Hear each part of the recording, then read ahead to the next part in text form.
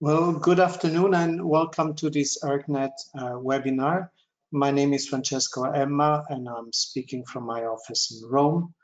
As usual, before starting, let me remind you that your microphones are turned off, but that during and after the webinar, you can send your question through the application that is on your screen. I will ask your question at the end of the presentation. The webinar will last approximately 30 minutes. We will then have roughly 15 minutes available for questions. So our speaker today is Beata Lipska-Ziętkiewicz. Dr. Lipska-Ziętkiewicz is a pediatric and a clinical geneticist. She's currently the head of the genetic clinic at the Clinical University Centre in Gdansk in Poland. She's a member of the Molecular Diagnostic Task Force for the European Rare Kidney Disease Reference Network, the ERKNet.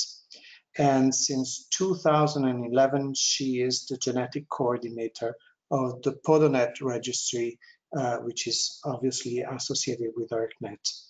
In the past year, she performed and supervised more than 5,000 genetic tests for patients with various hereditary kidney disorder. She's the author of several publications on genotype-phenotype correlation in hereditary podocytopathies. And the title of her talk today is Schimke Immune Osseous Dysplasia. Beata, thank you. Good afternoon, everyone, and thank you, Francesco, for the kind introduction.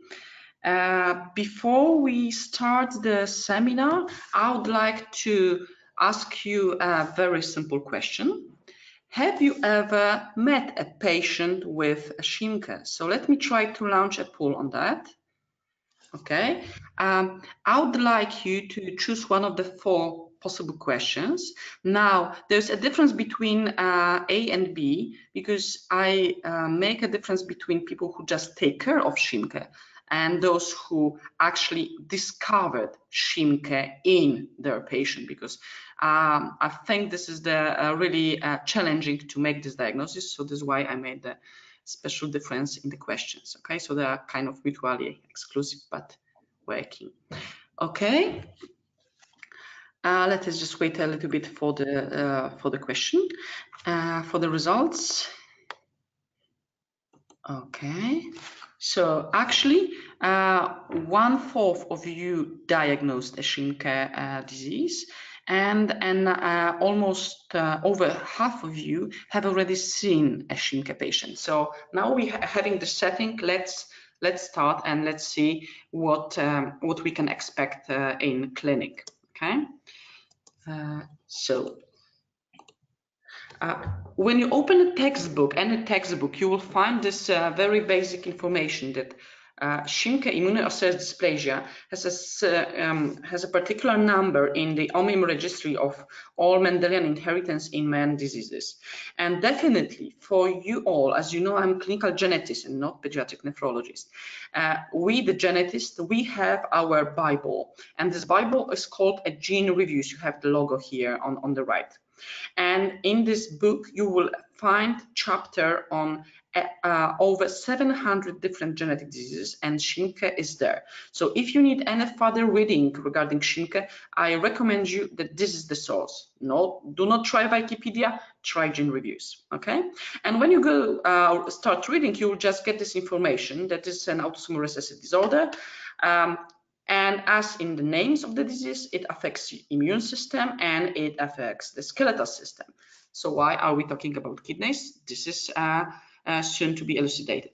But before we go into kidneys, let me just introduce 2 people. First, Professor Schimke from Kansas Medical Center, who was the person who described the syndrome back in 1971, and another very important person for the patients with Schimke disease is Dr. Werkel, working currently in Canada, who discovered gene and made the first genotype-phenotype correlations. I will be referring to his work a lot during today's talk. So, first of all, Schimke immunoosseous dysplasia is caused by mutation in a single gene. It's a single gene monogenic disease. The gene is called SMALCON1, and it is the gene that plays important role in DNA stabilization, and its deficiency leads to impairment of cellular functions due to progressive DNA damage. And hence, our patients will have progressive systemic disease, So a number of systems will be affected. What the protein encoded by the gene does, it has a helicase domain, and a helicase is a protein that attaches to double helix of DNA, as shown on the picture, and separates the two strands, pulling it apart, but also stabilize the entire molecule.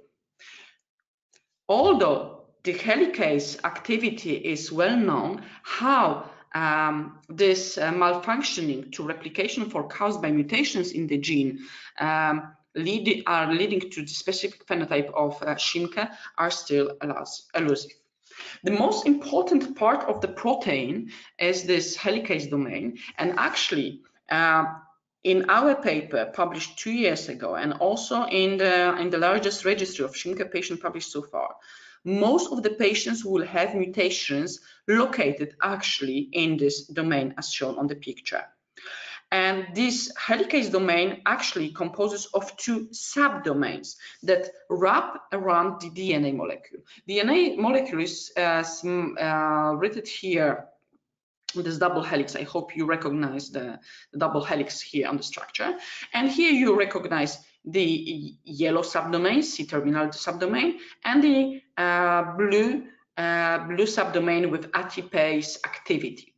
The mutations presented in red can be located either here, but I will refer to this later in my talk, that particular localization of a given mutation has important effect on the phenotype of the patient. Okay, so just keep it in the mind. But of course, the audience that we have today is not are people who are dealing with progressive proteinuric glomerulopathy, and actually this is what is missing in the name of the disease. So I understand all of you take care of patients with nephrotic syndrome. So let us try to make a second pool for you. Okay, let me just, I would like to ask you another question. When you see a patient that has proteinuria, persistent proteinuria, in other words, when you see a patient that has a podocytopathy, what kind of genetic test are you going to perform? Okay, and let me just start it. Okay, sorry.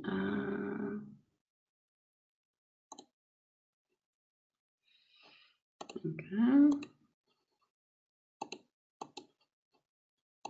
Sorry, I have some technical problems now, but let me just go with this. I think I will not be able to do this. So just to, let's go directly to the question. There will be, we have, in people with progressive proteinuric glomerulopathy, we can either do whole exome sequencing, we can do gene panel, or we can start with Sanger. And definitely, we at the PodONet registry recommend that patients should be screened with NGS-based large gene panel. Why is it so? Because it's fast, it's cheap, it provides good quality of reads, it's robust, and on the other hand, it has no incidental findings. This is why it's better from whole genome sequencing that takes time, and it's much better from single gene testing that is not robust and needs a lot of manual work. So if we apply this approach, we will detect Schimke disease among our patients presenting with persistent proteinuria.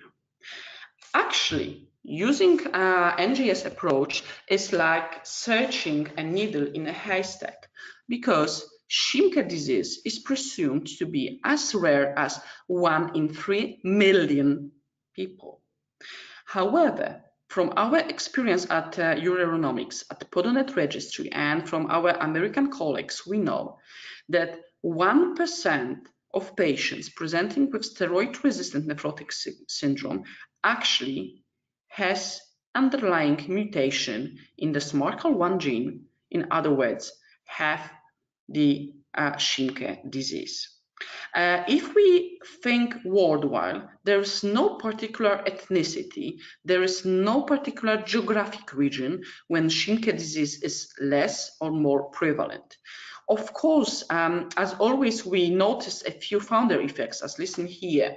One in Slavic population that I deal with, another in Indian. However, it does not convert into increased frequency in Schimke in those populations. So let's start with classical, or otherwise syndromic forms of Schimke. I prepared for you a few scenarios, what you can expect in your clinic and when you should start thinking that it might be Schimke. So the first scenario for you is a 4-year-old boy with multiple pigmented macules who is diagnosed with proteinuria during evaluation for short stature. And let's have a look on the picture of this patient. We notice that he is a short stature. He has very short neck, short track. He has rather long extremities compared to the short trunk. And what should be striking for you is protruding abdomen, lumbar lordosis, and kyphosis. Okay, and I hope you notice also the macules on the trunk. 70% of patients have additional dysmorphic features. Let's have a look on the face here. First of all, I would like you to see the triangular face, broad nasal tip, nasal bridge, and bulbous nasal tip. When you ask the patient to examine his mouth, you will also notice in a majority of patients microdontia, hypodontia, or some malformed teeth. Okay, so this patient is having clinical phenotype of Schimke. And the takeaway message for today's talk is disproportionate short stature as the cardinal feature of Schimke. And please notice that when we compare the short stature, which is actually a common finding in patients with chronic renal disease, is that the difference is this disproportionate short stature. It means that the median leg length is significantly less reduced than the trunk length. So the trunk is shorter and the extremities remain at their state. When we follow up 34 patients in our cohort, we noticed that not only at the time of diagnosis they were short stature, but over the age, with the over the time, the short stature was getting more and more severe. So those patients are not growing over the time, and it's becoming more apparent. So even if at diagnosis the height is okay, it will deteriorate over the time. Okay? If you see such a patient with disproportionate short statues, I recommend that you order some X-rays looking for spondyloepiphyseal dysplasia. What kind of X-rays you should do? I'm already referring you to a very nice review by Hunter et al. In 2010. And the two X-rays that you should do is first of the vertebra, when you see the kyphosis and lordosis, and when you see that the vertebra have the pear-shaped, that's one thing. The second thing, definitely you have to make an X-ray of the hips. And you will see signs of its being dysplastic. There will be problem with the femoral epiphysis. There will be problem in the structure of the ilia, and most of all, there will be problem in there will be malformation of acetabula. Okay, so these are the striking features. Some patients will have also cilia turcica problems. However, the long bones will be basically normal, so you don't have to make the X-rays of extremities, neither upper nor lower. Another scenario for you Another patient that I would like to present today is a 5-year-old girl hospitalized in status epilepticus. In the following, and during this hospitalization, proteinuria was noted. In the following weeks, she had additional episodes of seizures and eventually became triplegic with motor aphasia. So it is not epilepsy what is here, what the patient presents with, but with stroke, with either transient cerebral ischemia or cerebral infarction. And definitely such problems to the brain occur in half of the patients, starting with migraine-like headaches and getting more and more severe. Why is it so? Because there is a decreased elastin expression in vascular tissues, and therefore the patients have myointimal hyperplasia. I would like to pay your attention to the fact that there will be ischemic episodes in those patients, and also there will be hypertension as presented in this patient, and this hypertension can affect both the systemic but also pulmonary, and this is all due to myointimal hyperplasia, which is through decreased elastin expression. Okay. Also, those patients have immune dysfunction that predisposes a patient to atherosclerosis. So those two features, both problem with the vascular system and atherosclerosis, leads to strokes in a 3, 4, or 5-year-old children. Okay. Please note, however, that those patients are not intellectually disabled. Moderate cognitive impairment or mild developmental delay occurs only in 1/5 of the patients, and usually only after cerebral ischemia episodes occur. So far, this person that we discuss here had normal neurological development. Another scenario for you is a patient with a history of recurrent infections. Let's have a look. In February, he had diarrhea and fungal UTI. In March, he developed sepsis and a very particular agent for sepsis because it's E. coli. Later followed by bronchopneumonia and followed by diffuse intestinal pneumonia, pneumocystis, cytomegalovirus, etc., etc. So we see a patient with problems with recurrent infections. We think about immunodeficiency, of course, and this is the major finding in Schimke patients. T-cell deficiency and occurs as frequent as in 80%. There will be also leukopenia. There will be decreased CD4 lymphocytes in those patients. And in that way, those patients will be prone to infections. Actually, infections are the leading cause of death in Schimke patients. Please also note that as in all other patients with immunodeficiency affecting T cells, there is higher risk for lymphoproliferative disorders, for instance, non-Hodgkin lymphoma, which occurs in up to 5–10% of those patients. Last but not least, a scenario prepared for you for today is a 3-year-old girl with the history of intrauterine growth retardation, so a very early onset of short stature, and neonatal transient thrombocytopenia, who presented at 3 years old with nephrotic range proteinuria and hypertension. Okay, so we have ITP in the history of this patient. Another boy that I'm presenting here, who had some proteinuria since the age of 2, now at the moment of admission has ITP and anemia, and both are with the presence of direct antibodies. Yes, autoimmune diseases occur in 1/5 of patients with Schimke. It can be mostly hematological autoimmune problems, as severe as Evans syndrome, but also just anemia or just thrombocytopenia. There can be enteritis, and one of our patients had even acute disseminated encephalomyelitis. Okay, so also autoimmune problems, as in other people do have immunodeficiency, congenital immunodeficiency. Okay.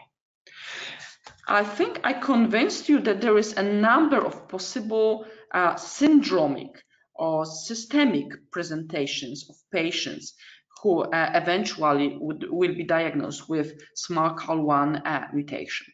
But with the advent of gene panel screening, as we perform it at Podonet, and definitely you perform it also back home, there is more and more cases that are diagnosed with SMARCAL1 mutations and only kidney only or renal limited phenotypes. So actually, we can, and here at Podonet, one third, 30% of our patients were actually diagnosed with Schimke by incident. So those were a presumably idiopathic proteinuria glomerulative patients who came to our clinic and who were ordered a large gene panel testing, including SMARCAL1 gene.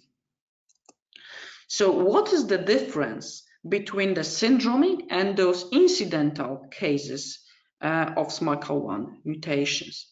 Actually, the difference comes from overall survival. As you see, the survival of patients with syndromic form is very, very bad. And by the age of 10, more than half of them deceased, compared to those who have incidental finding, and those are performing pretty well. By the age of 20, there's almost 90% of them still alive. But surprisingly, there is no difference regarding the cause of their renal disease. As you see, regardless whether those are the severe form or the moderate form, the cause of renal disease is ultimately very, very poor. And by the age of 20, almost all patients who survive to this moment will require a renal replacement therapy. So what is the renal phenotype? Actually, renal disease occurs in 99% of Schimke patients reported so far. The missing 1% is a younger sibling diagnosed with SMARCAL1 mutation who deceased due to a severe infection before developing kidney disease, actually. Okay, so when you look the renal phenotype, please note that the cause of the disease is even more aggressive than in podocynopathy related to NPHH2 mutation, so to podocin 2 mutation. Those are the data from the Podonet registry, and you see that deterioration of kidney function in podocin is roughly 50% of patients with NPHH2 mutation will lose a kidney by the age of function of the kidney by the age of 13, while this occurs significantly earlier for those that have mutation in SMARCAL1. The median age at diagnosis is less than 5 years. The median age at end-stage kidney disease is less than 10 years. Okay, what is the finding? If you perform biopsy, the dominant form will be focal segmental glomerulosclerosis, and some patients who had the biopsy performed very early in their disease will present with minimal change nephropathy. Please note also that only 2/3 of patients actually present with nephrotic range proteinuria. 1 in 3 will just have proteinuria. Those patients who do not present a nephrotic range proteinuria actually are the most severe forms of Schimke, because those are the patients that have severe immune problems, etc., etc. Okay. Of course, having those patients, we would like to read more from the genes. So we would like to know whether there are any genotype-phenotype correlations.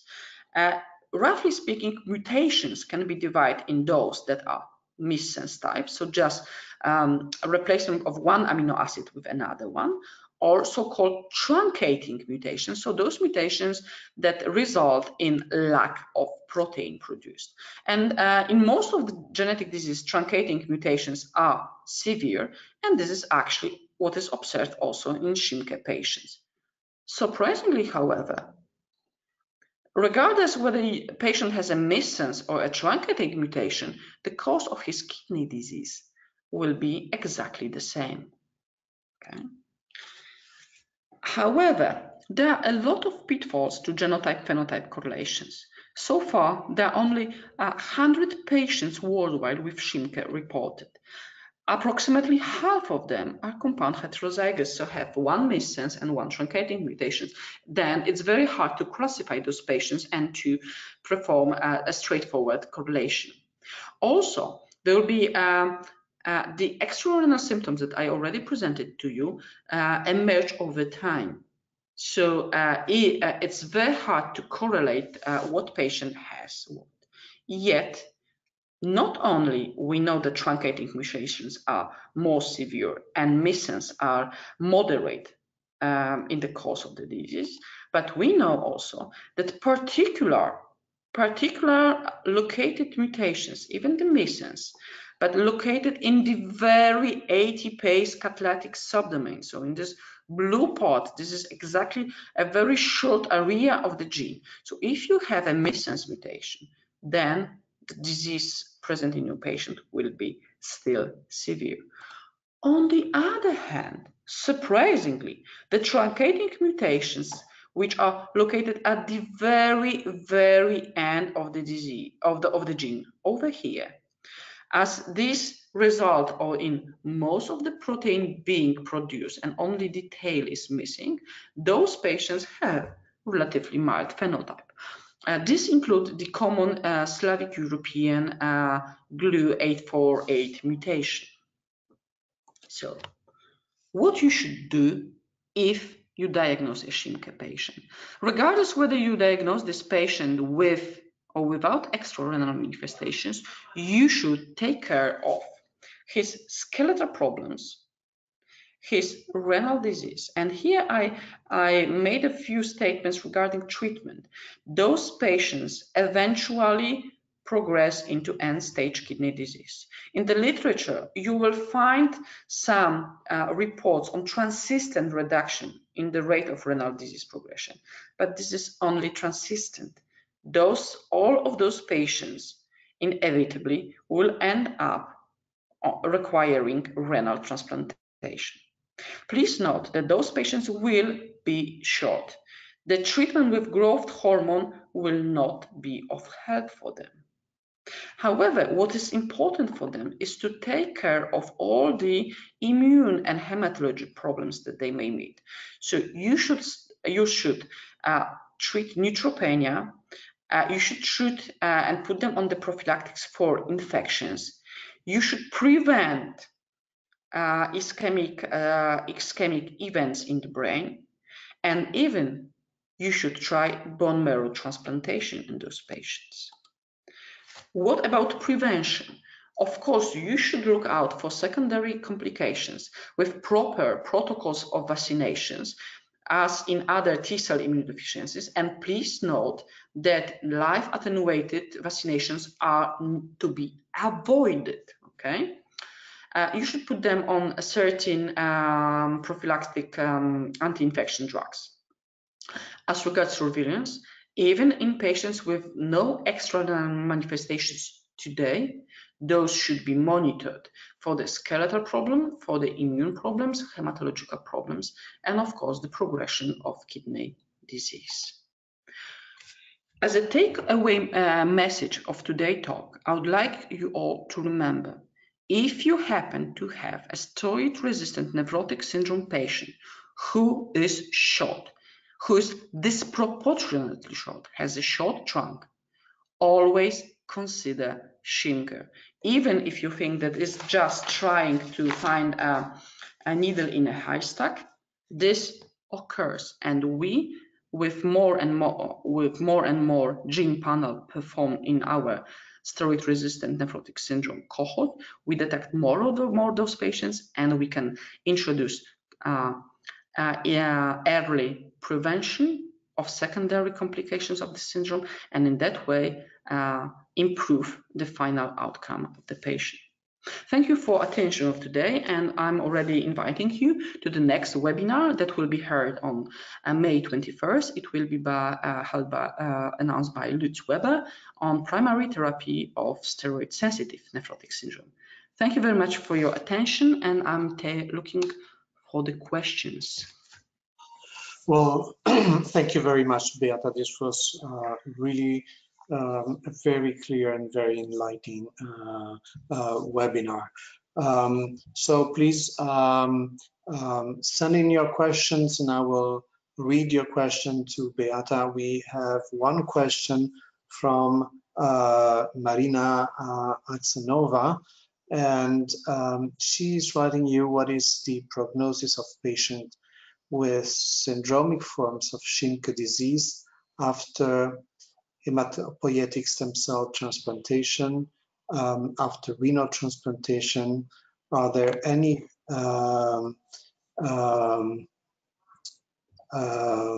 I think, are there any special conditioning therapy for these patients and any special protocol for post-transplant management? Yes, thank you very much for this question, which is actually very, very difficult to answer. So far, there is only casual reports on bone marrow transplant in those patients. Less than 10 patients worldwide have been transplanted, and most of those patients regrettably deceased after the bone transplant due to infections. So it's very hard to tell you what will be the outcome. Of course, we try to improve this with the new protocols. Regarding the post-transplant with the conditioning therapy, we know that in patients with Schimke, we should try rather moderate protocols of immunosuppressions, because those patients are having immunodeficiency already. So moderate doses will be better. But by the word moderate, I cannot give you exact doses because this depends from patient to patient and his syndromic forms. If we go back to my slides, I would like you to pay attention to the fact that you should monitor those patients post-transplant for lymphoproliferative disease. And we had 2 patients who had actually Epstein-Barr-related lymphoproliferative problems, and those patients deceased soon after diagnosis with the lymphomas. And here it was really, really difficult to tailor treatment for them, because the underlying genetic defect in Schimke is DNA damage. So cancer therapies based on like cyclosporine, etc., should be moderately delivered to those patients. But because there's really casuistics, it's less than 10 patients worldwide, it's hard to give some standard line of treatment for those patients. It's too early, I'm sorry. Yes, no, I personally agree with you, and I would just say that we performed 2 bone marrow transplants, and both of them actually didn't do well. And I suspect that there is an underreporting, because bias of underreporting, because many of these patients actually do not survive these procedures and are not reported. So it really is a very, very, very severe disease. And there is another question for Matthew Georgie, who's asking you whether you can be more specific on the post-transplant immunosuppression. Unfortunately, no. I'm sorry to say so, but as Francesco already introduced me, I'm a clinical genetist and pediatrician, but I'm not the patient the doctor taking care in post-transplant unit. So I don't feel an expert here on the precise doses, etc. Francesco, could you be of help? Yes, well, I'm not sure I can answer this question. I think that there is really not enough expertise, but clearly these patients have an underlying immune defect. So the question here, whether you're trying to treat these patients with a combined kidney and bone marrow transplantation, and the issue here is always which one do you do first, and it often depends on on what is your renal function at the time that you consider the bone marrow transplantation. Most of these patients are diagnosed after they have already developed kidney disease, and they can also progress relatively quickly, as you clearly showed in your presentation. So it's a very complicated question. The other thing is that the bone marrow transplantation will cure, at least theoretically, the defect of your immune deficiency. But as you very nicely said, the defect is not just in the bone marrow and in the kidney, it's a more generalized defect. And for example, you will probably not treat the endothelial dysfunction of these patients, which may actually be the cause of their vascular disease. And we need to be aware of this. Also, the restrictive pulmonary problems that occur over the time. I didn't mention that too much, but also the older patients start to have restrictive pulmonary disease and respiratory problems, which is another syndromic fall. Also, the disease is progressive because there is a progressive DNA damage. So the whole system of DNA repair in those patients is not working. So we can presume that there will be, with our treatment, if we sustain those patients, our treatment will also lead to higher rate of cancer, for instance, in those patients, as observed in our immunodeficiencies, etc., etc. So those patients are really affected with a syndromic disease, even if they manifest as kidneys only. So yes. And again, Matthew Georgi is asking whether there is a role for antiplatelets anticoagulant therapy, because these patients have a vascular risk. Would you like to say something about this? Yes, actually, this is, to date, there is no curative or effective long-term therapies. However, a number of people were trying methoxyfilline, aspirin, warfarin, heparin in those patients, but usually just, like for a few weeks, months around the TIA episodes. To date, I couldn't find any trial reporting on a successful long-term therapies, unfortunately. Yes, and Larissa Pricodina asked you exactly the same question on antithrombotic treatment. And I think you answered the question. I think that indeed we are lacking data on large cohort because it's such a rare disease, and it's hard to say more than this. All right, and actually I would have asked you the same question, to tell you the truth. So I think that there are no more questions, so I'd like to thank you, Beata, for this very nice webinar. I think we've learned a lot, and you were very clear, we understand better the disease, and thank you very much. And goodbye to all of you, and again, we invite you to the next webinar. Thank you very much. Thank you very much again, and thank you. Have a nice afternoon. Goodbye, everyone. Bye.